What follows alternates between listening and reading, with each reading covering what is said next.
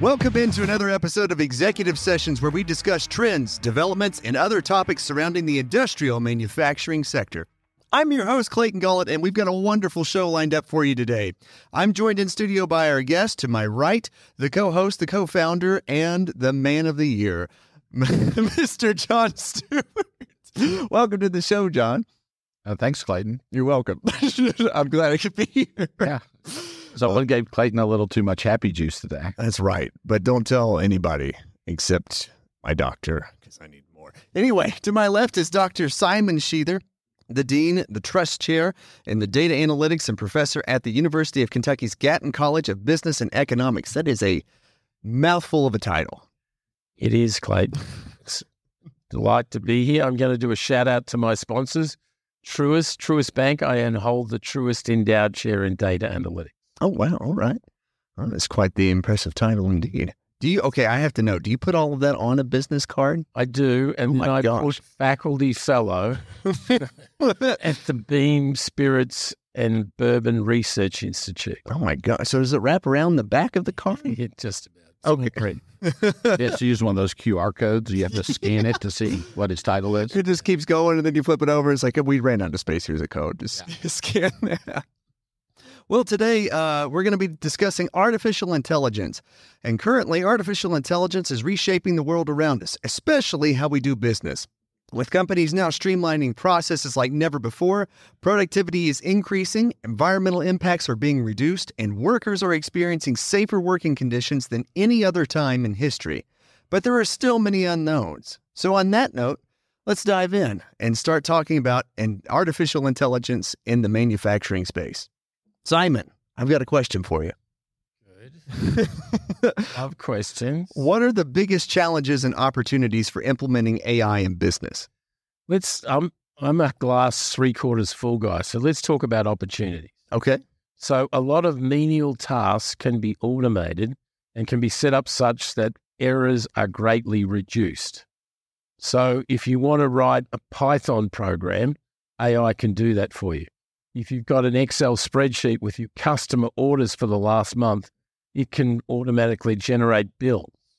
Okay. So simple things can be done much more quickly and with less errors. A mate of mine runs a real estate company, and they have a lot of apartments and houses that they rent out. And in the old days, they would go through leases and write down all the terms and conditions into a spreadsheet, et cetera, whereas you can take the PDF file and have an AI program pull all that out for you automatically. Oh, wow. Okay. So, yeah, that's definitely going to make things a little quicker. When you said that, just writing everything down, well, my grandfather was alive because he was super big into numbers all the time. And he'd always keep track of stocks and stuff on a daily basis, even though he didn't have it. I guess it was just something to do in retirement. But he had this giant catalog. And he'd always write everything down, and I would come over and be like, "Hey, Papa, what's going on?" And he'd be like, "The stock market's not doing good, Clayton." And I'd be like, "What do you mean?" And he'd be like, "Well, here," and he'd open it up, and he'd be like, "You could see Apple's down and Coke's down." And I was like, "Do you own stock in that though?" No. It's like, okay, just kind of a good old time. But anyway, John, I've got a question for you now. How can small and medium-sized manufacturers afford and access AI solutions?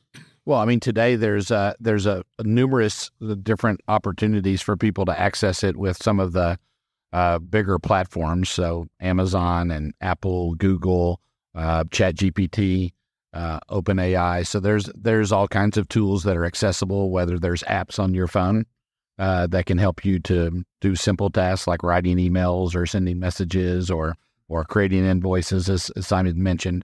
These are all relatively easy, and Microsoft has them built into the Microsoft suite now, and so that you can simply develop them yourself, even using AI to develop AI tools. So there's just a lot of opportunity, and people need to just embrace it as a tool, and that's what it is. Again, and there's a lot of commentary about it as far as artificial intelligence. Really, it's still an algorithm. It's still using, more complex models and they're more complex, and they allow the AI to learn more and be able to do more. But it's not like true artificial intelligence, like something that was created from nothing, that's all of a sudden going to, start doing stuff on its own. That's not where artificial intelligence is today. It may get there one day. That may be, something that is a threshold that's crossed. But right now, it's a tool that people should embrace. And I think people are concerned about things on the surface without really digging into the details to try to understand more about what the opportunities are. So like one of the things that we're doing at MiddleGround, we're looking at like a way to use AI for a podcast host. Oh, well, it was a good run, everybody. I guess I'll be replaced then. We use AI to track how many bad jokes you tell on this show. Oh God! Well, I think it's like super helpful. How many times Little John actually comes to the office? I mean, it's endless. John, we need to find that program and take it down as quick as we can. I'm 100% sure he'll edit all of this, and so it doesn't matter. Okay. Well, John, are you seeing any sort of implementation right now?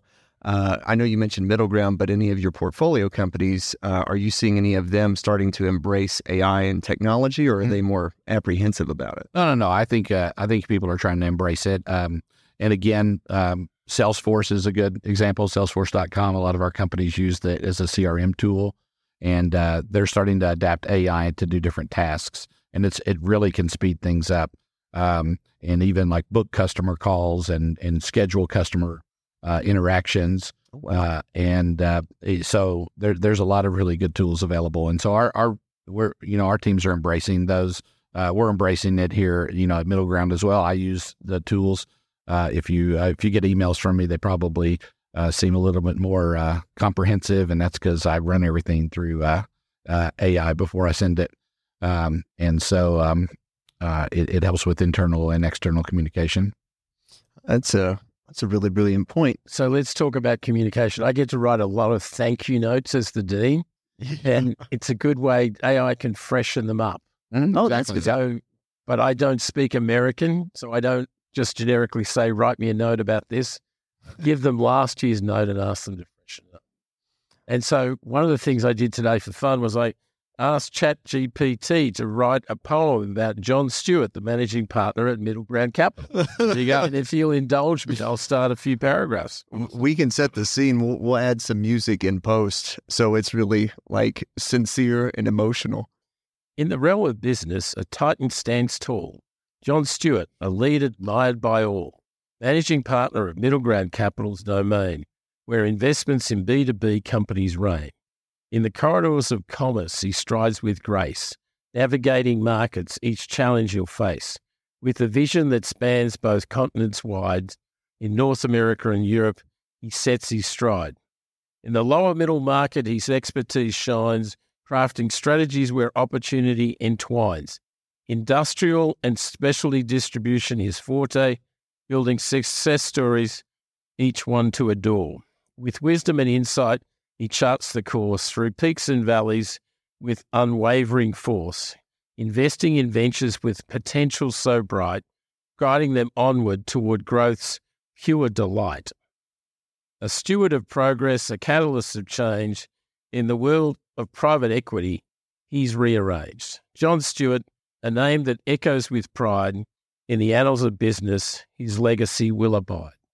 I can't believe you wrote that. Yeah. I could have said it better myself. I don't have a poem prepared for either of you. I think I should put that on my business card. I think you should just be like John Stewart, and they'll be like, who? And you'll be like, here, read this. Yeah. Like, oh my God. Well, okay, so obviously we know that ChatGPT can write lovely, flattering poems. What are you seeing as far as in the academic world and the use of ChatGPT? So I just came back last week from a business school dean's conference in Barcelona, and artificial intelligence, ChatGPT, the Microsoft product Copilot is all abundant discussion from deans. But one of the smartest things I heard was a dean from the west coast of the US has an ethics course in artificial intelligence. He says that AI is changing every week, but the ethics is not. So they're partnering with Silicon Valley and having a state-of-the-art ethics course. So I'm very excited about the opportunity, and I would hope that at Gatton College we can produce an online version of such a course. Somebody was telling me about some high school students in Georgia that took photographs of young women and then used AI to produce, explicit rude photographs of those. Oh, wow. Women. So we need to get ahead of this and, get the students pointing in the right direction. I'm delighted to say that most of the Gatton faculty are embracing AI. So I know some of them set, an economics professor gets AI to do a dashboard and then has the students critique the dashboard. Oh. Another one gets ChatGPT to write an essay on a topic and gets the students to grade the essay. So it's a bit like in the old days, people said, the world is falling in. You can take a calculator into a finance exam. Yeah. But we got over that. In the old days, the professor used to write on a chalkboard and we wrote all the same stuff down. Now we hand out all the notes, put all the notes up on the learning system ahead of time. So I think the strong will get stronger and the weak will suffer. So there's this famous story, I'll just say a school district in Kentucky, not in Lexington, in another big city in Kentucky. The first day back, they used AI to redo the bus timetables, school bus timetables. There were kids still on the bus at 10 p.m. the first day. They closed down the buses for a week to sort this out. Oh, my gosh. And so the problem there is what John mentioned before is the underlying human intelligence was not used. So what they've done is they've technically overfit a model and haven't checked that the solution is feasible. So there's always going to be need the high-level intellect to partner with AI. AI does the simple stuff, but the commander-in-chief is the human. I got you. I mean, that makes sense, too. I mean, I do feel like when a new technology comes along, a lot of people they're like, well, I'm all in on it, and like, there's no question, and then like it starts to backfire at different points, and then they're like, oh, well, maybe we should have taken a little more time on that. Well, so I do have another question for you regarding the academic world is, do you think that ChatGPT will potentially impact like the readiness of the next generation coming into the workforce? I think it will. I think people will be expected to know how to use ChatGPT to speed up and automate tasks. But it's not perfect. I like to type my own name into ChatGPT. Sheather is a really distinctive name, and it always gets things wrong. I've won a mathematics medal in Canada. I've been the president of the Indian Statistical Institute. I got a degree from Cambridge. I worked at Rice University. Never finds the University of Kentucky. So these things are imperfect. So you still need to know what you're doing. And if you saw the story in the New York Times where a lawyer wrote a brief using ChatGPT and it was all gibberish. None of the cases. Yeah, there was fake cases. It generated fake cases because if it's available on the internet, it can't decipher between whether it's fake or not. Yeah, so we spent a lot of money at the business college to buy this panel data on households. You study household finances. What was the effect of all that money that households were given during COVID? And the biggest technical thing there is to model the correlation within a household of money across time. And these AI systems are not up to that. They just mess their pants. They just don't spin the wheels. I got you. So there's still a whole generation yet to come. The scary things are it can emulate people's voices. So if we took this and put it in an AI program, it would know how to do future recordings of us. So I had a colleague give a presentation to an advisory body, and the first part of it was his voice. The second part was AI reading out his voice. And I was clueless about the difference. So that scares you. Get a phone call from your mother saying, Clayton, You're a terrible son, mate. Best Mother's Day. Send me a check. And it's like to be your mum. That's true. That's very true. I actually did read something about there were different groups that were actually calling, and they would capture the voice of somebody, and then like they would call them and they would say, I'm being held at gunpoint, and like if you don't send this money to this address, they're gonna kill me.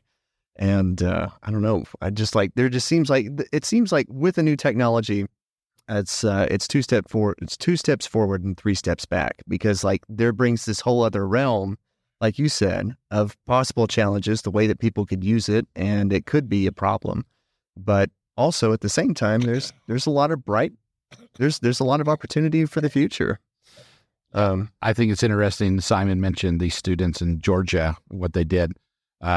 If you look back, especially in the internet age, but even before, as technology evolves, one of the natural uses people use it for is pornography.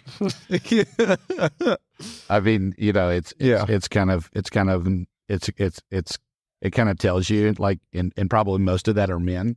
And so it just tells you how simple men are. Like, you can give us this really multi-billion-dollar tool that all this money was spent. And, the first thing we're going to do is we're going to find some way to make naked women pictures, like and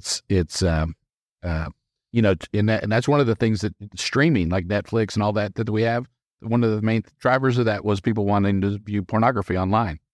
And so online pornography, and there was a lot of money poured into it. One of the first uses was pornography. So anyway, who says that it doesn't have any benefits to society, but it maybe pushes us on technology? But I agree with Simon, there needs to be ethics around it. And, the same thing with students. I was going to say the same thing as he had when I was a student. Like if you tried to use a calculator, during a test, like the teachers would be like, had to throw a fit. And then when I went back to school after I started working, and, it was more on, there was literally instruction on how to use the calculator to maximize the effectiveness, and the same is with Excel, when we started with Excel, and now there's, classes on, how to, maximize the usage of the technology. And so, I think education has to embrace the technology. There's certain things that it shouldn't be used for, like if you're taking an English exam and you're supposed to write a composition, or you're supposed to put a paper together. Well, yeah, you should probably do that yourself and not have, AI do that, because it's evaluating your ability to master that skill, not your ability to master the technology to master that skill. But in some instances, it may be completely appropriate to, let students use the AI tools and see how successfully they can. That's one of the ways that you can weave in some of these ethics, and because they have to be taught. The ethics have to be taught to people. We have these testing centers that lock down the computers, so you couldn't use AI when you were writing your essay in the test. So it's actually more, there's less cheating when you do it. Yeah. So I would like an alternative reality so we can go back and change the ends of Kentucky basketball games. Yeah, that'd be great. That LSU one when they didn't grab the ball. Yeah. The last shot missed. Grab the ball. Yeah. So it would be good to have an alternative ending. I just watched the alternative ending version. Yeah, no, that'd be good. Yeah, I wonder how that would work out. Yeah. It honestly seems like, there's always a line for humanity, like the marking point between before fire, after fire, the line between before atomic energy and after atomic energy, the internet before and after. And it almost feels like AI is that next step. Yeah, I would agree with that. I really worry about low-level jobs. Low-level, repetitive clerical jobs will go away. Yeah. Yeah, but I don't worry about it as much, because those jobs are hard to fill anyway. Right. And so, it's kind of like in the factories, we have a problem with getting people to do, work that is, that technology can do. So like picking and placing parts, a robot is perfectly suited to do some of those more complex and even more tedious operations, because we can't hold, it's hard to hold a person's attention span, but, a computer, is going to follow its instructions. And so, I think it can be helpful for that, and it can help us raise wages. So that's what we're doing across our portfolio. So we have an automation team, and we're using automation not to replace low-paying jobs to make more money necessarily. We're using it to replace low-paying jobs and creating higher-paying jobs so that we can increase capacity. And so maybe the same thing happens with the lower-paying, like clerical jobs and the simpler tasks, is now you need a higher technical capable person that can use the AI tool to do those things, even though they're going to do more, right? But it should raise the wages of that person because they're much more productive. Because they're more productive, right? Yes. And I mean, there's some uses of technology which I think are terrible, and I'll call out McDonald's. I don't eat a lot of McDonald's. I don't go to McDonald's a lot, but I had my grandkids and they wanted to go eat at McDonald's and they wanted to go inside, so we go sit at McDonald's and we go in and we order. Well, I don't know if you've been in McDonald's lately, but they've replaced the people at the counter with these like screens, and you go and you have to order it yourself. And, number one, all the selections that you used to be able to make, like you can order, if you go through the drive-through, you can get Big Mac sauce on, like a regular hamburger, but it's not a choice on the display. So you can't even make the request. But there's no human interaction. And the only human interaction is someone's still got to get your food and hand it to you. Yeah. And so one of the things that used to be nice, I thought about when you went to a fast food restaurant and you went inside, is there was some human interaction with you, instead of just, the menu and you in the menu. Yeah. And so I think they kind of missed the ball, and McDonald's has done it a couple times. They tried to, do this thing where they had call centers in other locations that were doing the drive-through to try to make the drive. So you would you'd go through the drive-through, and then they would route it to a call center in some other place. And then the call center would enter the order for the restaurant, right? Instead of the person inside, that's got the headset on, just like asking what you want with your food. So I think sometimes like the technology is put to work and it doesn't make a lot of sense. Like, at Toyota, the rule was, if you implement a Kaizen or an improvement and it doesn't reduce the cost, then there's no point in it. Right. And so like if, you add all of this technology in, and now you just made your restaurant like very impersonal, whereas, someone going in, and we used to joke, the people at McDonald's always ask you want fries with that? They are always trying to upsell you. Well, now that they have this, this system in place, you lose that. And I don't think that's all good. I don't think all of our interactions should be, without humans, as a part of it. And then if something unexpected happens, I have 3 brothers who live in Australia, and we're all about the same size and shape. And Andrew's a contractor, and he had a bet with his wife about losing weight. Anyway, he got his truck and stuck in the drive-through at McDonald's. So you can imagine if this was all done remotely. Yeah. And then his wife called and she's going, "What are you doing?" And they're going, "Nothing. Supersize those fries, sir." What'd they say? Nothing. Yeah. No, it's crazy, and so I think anything can be done to an extreme, and people can use it and abuse it, and there will be people that'll try to replace, some of the lower paying jobs, and they might be successful, but at the end, it's the technology's just not there yet to where you can, create the same level of engagement and the same experience. Right. In certain tasks. But that's true of any technology. And I think phones are a good example. Yeah. Your generation, Clayton, you guys grew up with smartphones. And, and one of the things we see with young people today is they have a very difficult time interacting, even with one another. They're much more comfortable like texting. Like my daughter won't even pick up the phone. Like it doesn't matter. Like you have to text her and say, "Please pick up the phone," or she won't answer the phone. Like she doesn't want to talk on the phone. And there's a lot of young people that are that way. They don't want to like communicate, and we've got these voices, and now we've got AI, they can replicate voices. So maybe what they'll do is they'll actually replicate themselves with AI and let the AI have a phone call with us that want phone calls, and then they can just do it with a text or something, Yeah. So it's just kind of nuts where all of that kind of goes, but it's any technology, and it's just how we utilize it. Here at MiddleGround, it's an in-office culture. Like everybody has to come into the office and we have to be here. And we've got a pretty robust,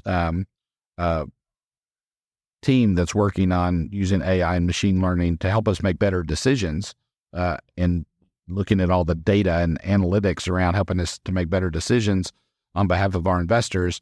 But, to this point, we're not, looking at how to like eliminate anybody's jobs. We're looking at how we can utilize it to make people more effective. And if you can remove menial tasks, and just like sorting through the junk mail of your email, and AI is a good tool that can do some of those things, but it still has to have good instruction, has to have good supervision, and so all of that still has to be in place. It's good for coding. So in the summer, for fun, I taught myself Python. For fun? For fun. Everybody talks about data science, and Python's the new language. Yeah, right. As a dean, there's a few days around the 4th of July. It's a little bit quiet. Budgets are done. And so I couldn't get, the hardest part of all these things is to figure out the instructions for reading in the data, especially when it's coming off the server, and the server's address is like this long and it's got spaces and all sorts of stuff. ChatGPT is brilliant at putting in dodgy code and saying, fix this for me. So in the old days, if you were writing, say, a SAS program, you'd have to go to one of the 28 manuals, try and find the page and hope they had an example. Well, these days you can just paste the code in and say, what's wrong with this, mate? And it will come back often with a correction. So again, for students, if they've learned one kind of coding language, they can quickly transition to others, because it can translate from Visual Basic into C++ or whatever. Mm-hmm.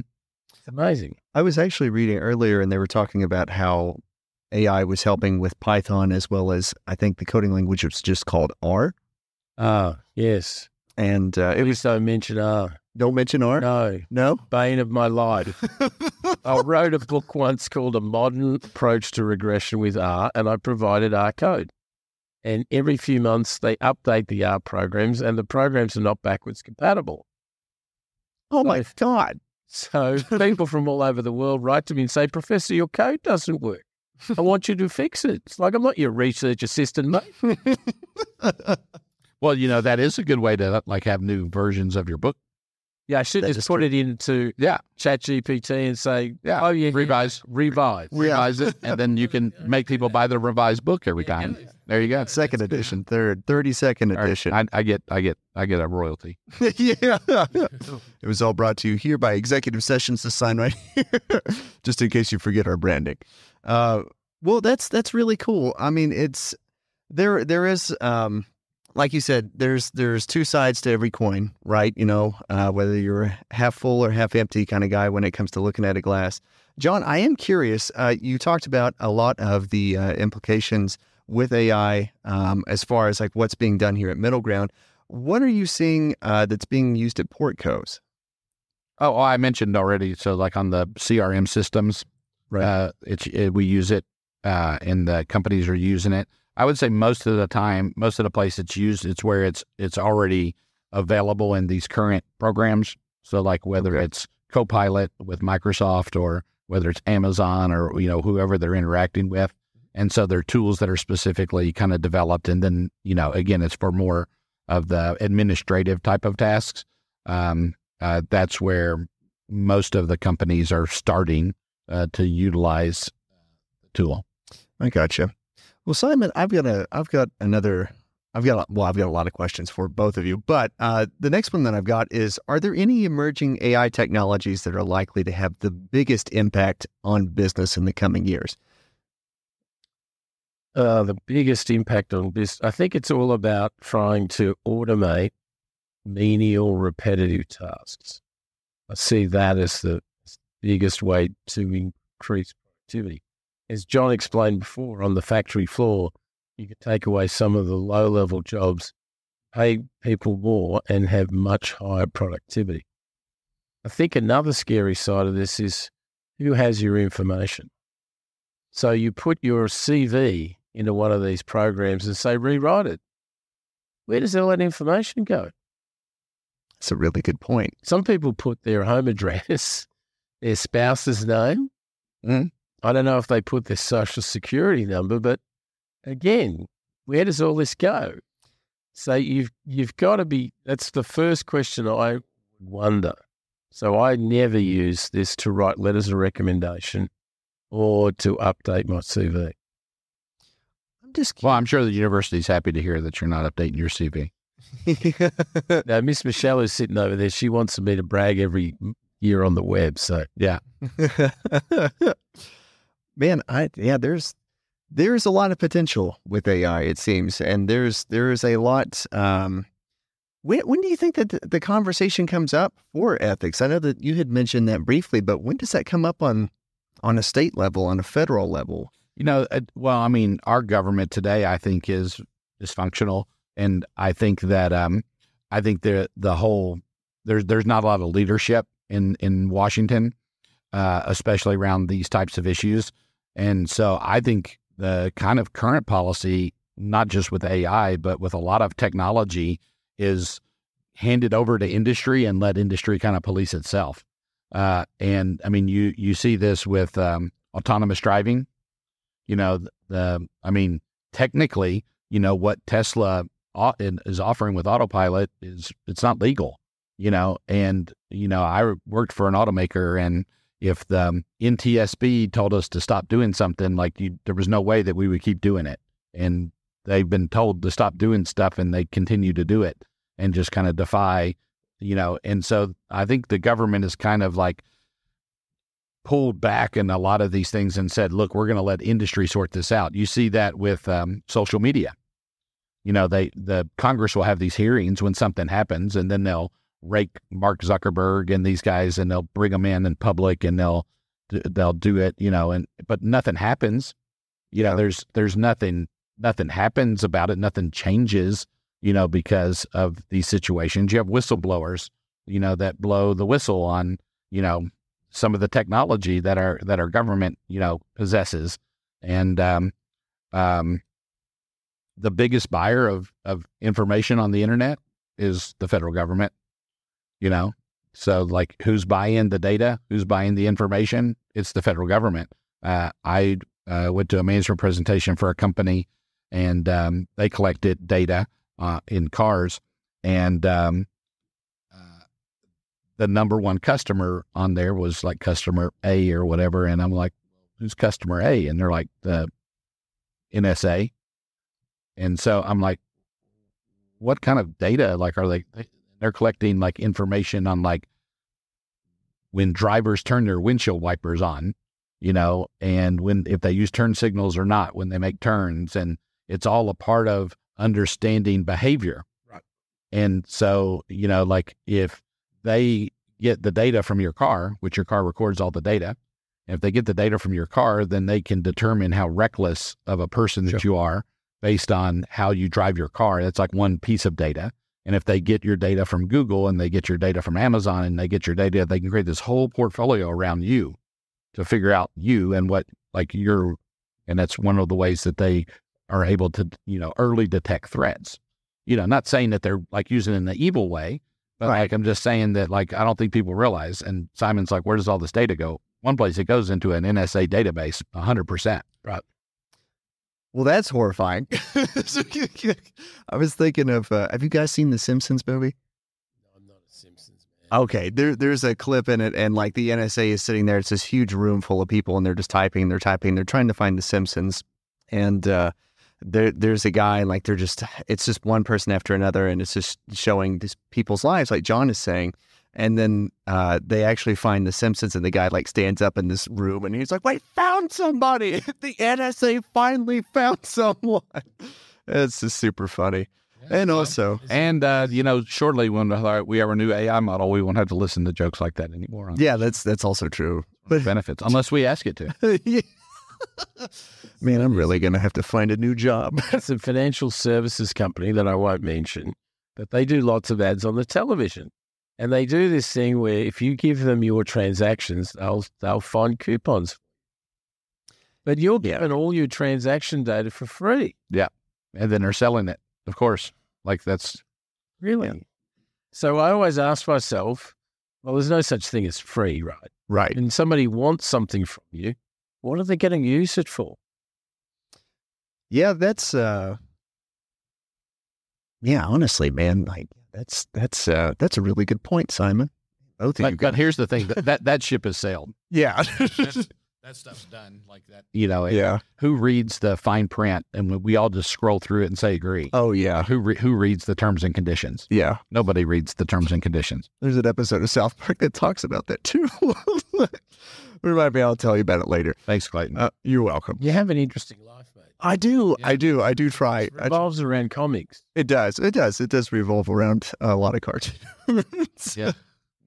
Explains a lot about my hosting. Yeah. Anyway, so here's a question for both of you.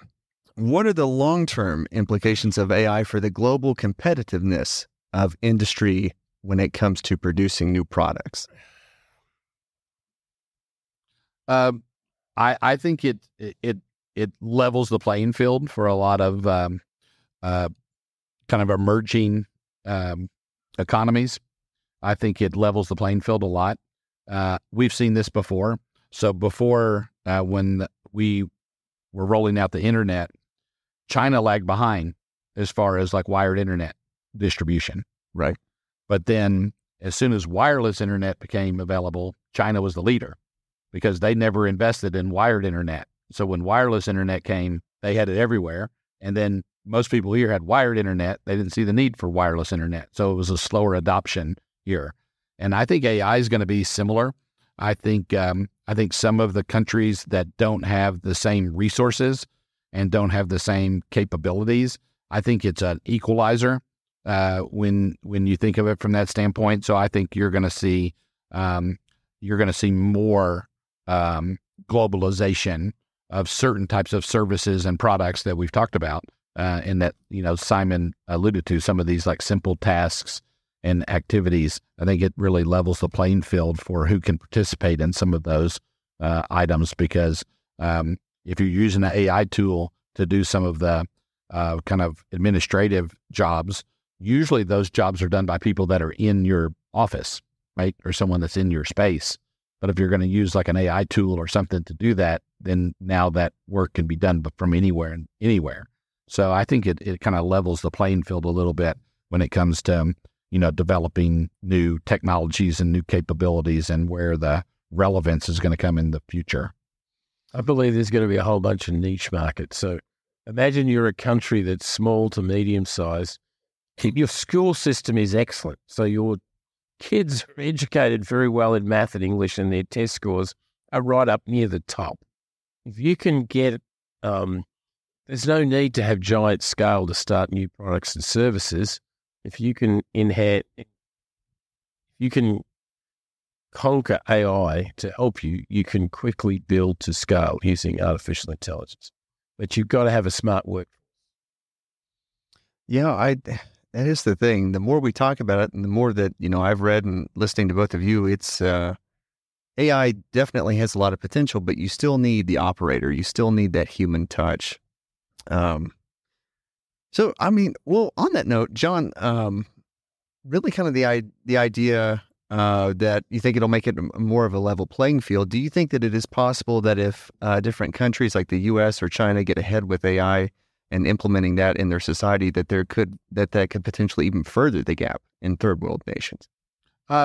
It could, I think, but I don't really see that to be the case. I don't think it'll like broaden the gap between like third world and first world. I think it's what was considered third world and first world. Maybe those definitions change. Okay. Right. And I mean, China's already beaten us like with AI adoption and like how they're utilizing it. I think there was an article, and I think China has more manpower like devoted to AI than like every other country in the world combined. Like, oh wow, that's the sheer numbers and volume of like people that they have to work on it. So I think they're very good adopters of technology that other people create. The Chinese are very good at like taking technology that's developed by others and like rolling it out on a mass scale because they have to, because of like the size of their population. So they're really good at doing that. And I think AI is a tool that there's going to be a lot of benefit for them as it relates to that. I think some other countries that are in this current time that are focused on other things, that are focused on other priorities, I think they're going to lag behind. I think that's where you're going to see.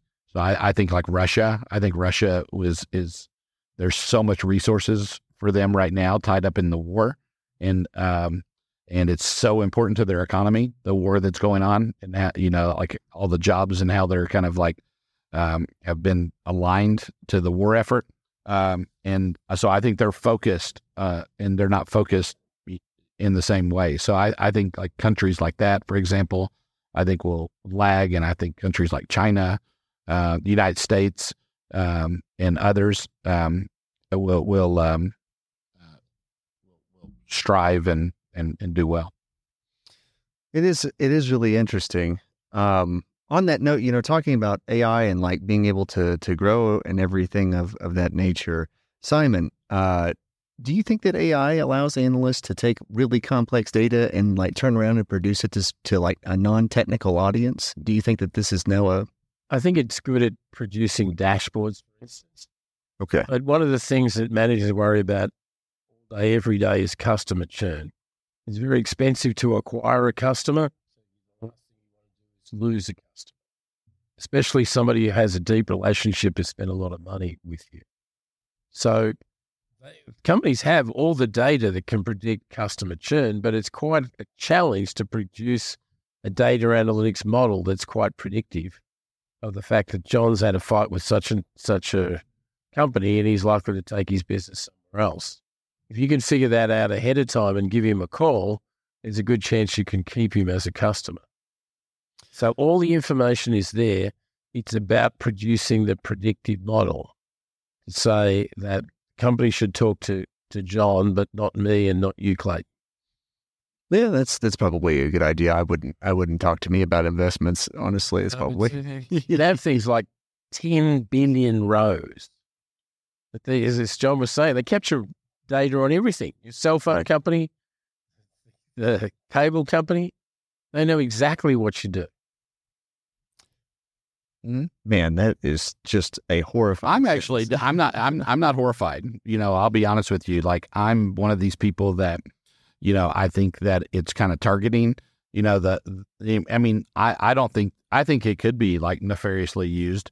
And sure, there may be isolated incidents where that happens, but like, I'm a firm believer that Apple and Google and Amazon, they're tracking all of the data because they want to make more money off of me. Right. Yeah. That's what they're a company at the end of the day, and that's their goal. And so I like the fact that when I get on Instagram, and I don't get on there often, but all the products, I want them all. Like, I want everything on there, and it all lines up with me. And so like, I think it's pretty cool, like that it listens to me, it listens to my conversations, and then it shows me advertising of stuff that I want to buy. And so I actually like that. It's not, it doesn't, some people it's like, oh, it freaks me out. Oh, okay. Well, then turn your microphone off. You can do that. You can, do those things if you don't want that. But, to me, it makes my life more efficient. I don't have to go search on the internet for the latest XYZ gadget. It knows my interest in that, and it's showing me, these items. And sometimes I don't buy the item that they're showing me, but then I'm like, ooh, I didn't even know that was available. And then I go and I research and then find some other product that I want. So I actually like the fact that they take all of this information and they try to give us a more curated experience, whether it's through their application or with Google, with the internet itself. I appreciate that has helped us advance in a lot of different ways.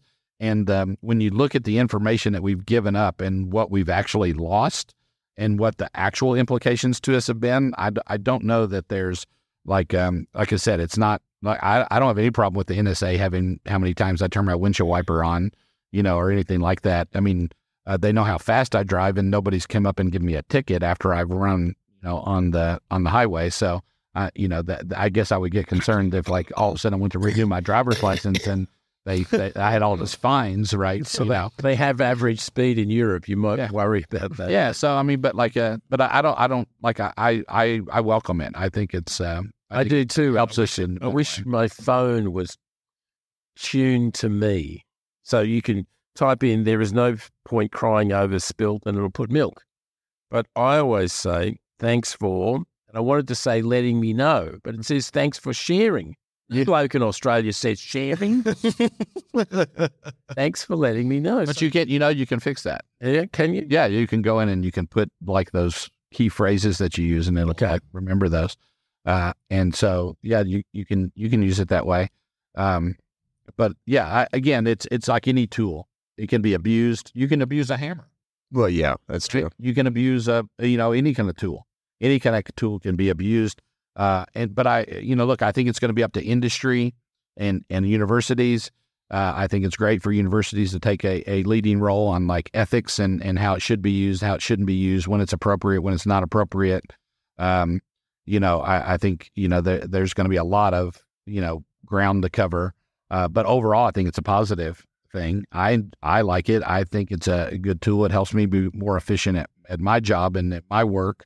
And that translates into better returns for my investors, because then I'm able to focus on the things that they want me to focus on more. So I think, overall it can be very beneficial, and it's advancing at such a rate. I mean, even if you stay with ChatGPT, they're always updating, and you want to use the latest model, and so it's a pretty cool tool.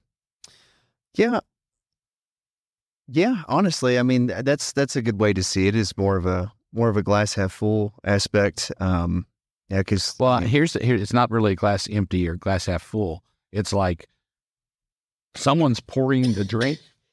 You better have something to catch it in, right? So you don't really get to choose whether it's half full or not. Like, it's coming. It's just happening. Like, there's nothing that the individual can do to stop it. Yeah. At this point in time. So like you can't just hide under a rock and ignore it. Yeah. So it's now it's done now. Like the genie's out of the bottle. It's not going back in. Yeah. Yeah. I think that's the perfect way to probably put that. Is just, it is what it is. So it's here to stay. So, okay. So talking about the evolution of AI, do you guys think that AI will maybe hit a point potentially to where it can start predicting market behaviors and informing investment decisions? Absolutely. Yeah. And I think it already does. I think people already do use that for that purpose. I think people, Dr. Sheather can talk about this more than I do, but, that's what a lot of hedge funds have done for years, is they develop complex models that help them to develop like their competitive edge. And they keep those very proprietary, and the courts have upheld that technology is proprietary, those algorithms that they create, and looking at specific, pieces of data and in a proprietary way, even though it's public data, right? Looking at it in a proprietary way, people already use that to make investment decisions. There's billions of dollars that are invested that way. Now in private equity, I think you are starting to see, the tools becoming more and more relevant.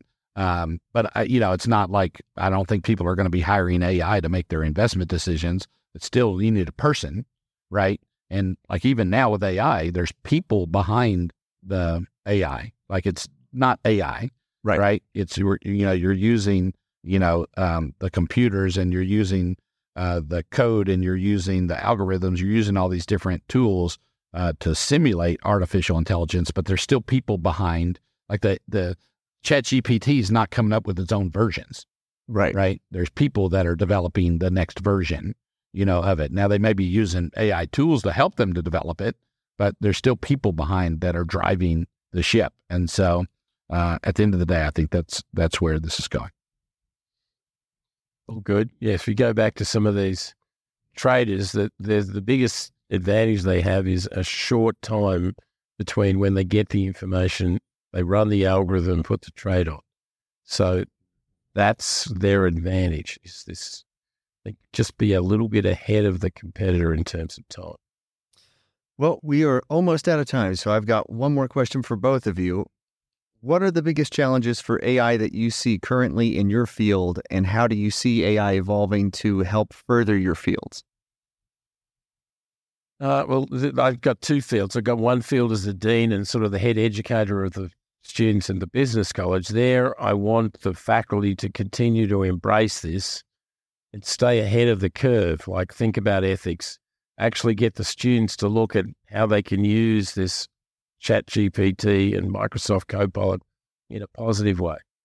In my research on data analytics algorithms, i.e. to predict somebody whether they're going to churn or not, I look forward to the time that these AI models can actually think about, suggest to you some different alternative complex models. They're a whole generation away from that. They can't do that at all. Fair enough. John? What was the question again?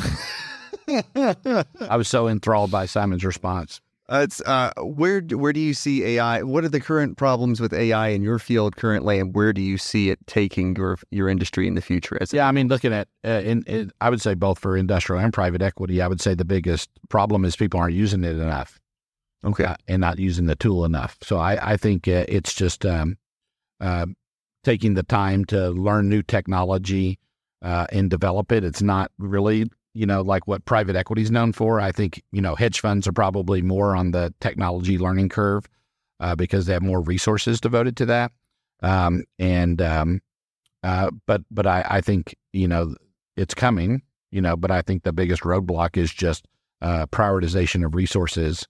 And I think the firms that do prioritize the resources and utilize the tool, I think you're going to see a step change, for people that do that. Well, I couldn't have put it better myself. Thank you both for joining us, and thank you. Yeah, we're almost to the end. Let me try that again. Thank you for joining us today for another episode of Executive Sessions, and make sure that you subscribe. Do it again. Yeah, we're going to try Executive Sessions. Maybe How hard is this? I could try it as Walken. AI would get it right. Probably. Could they do it as Christopher Walken? Thank you for joining for another episode of Executive Sessions. Make sure you subscribe to our YouTube channel and hit the notification bell so you never miss an episode. Also, check out Simon Says on his YouTube channel called Simon Sheather. It's a fun and entertaining look at life with Simon at the School of Gatton Business. A big thanks again to Dr. Simon Sheather and Sir John Stewart of the Stewart clan for taking time out of their busy schedules to be here with us today. Also want to give a huge shout out to Noah Day, Clark Freeman, Andrew Umbricht, and John Stewart II for making this come to life. Well, that'll do it here. And join us next time when we discuss more about trends, developments, and other exciting news surrounding the industrial manufacturing world. We'll see you then.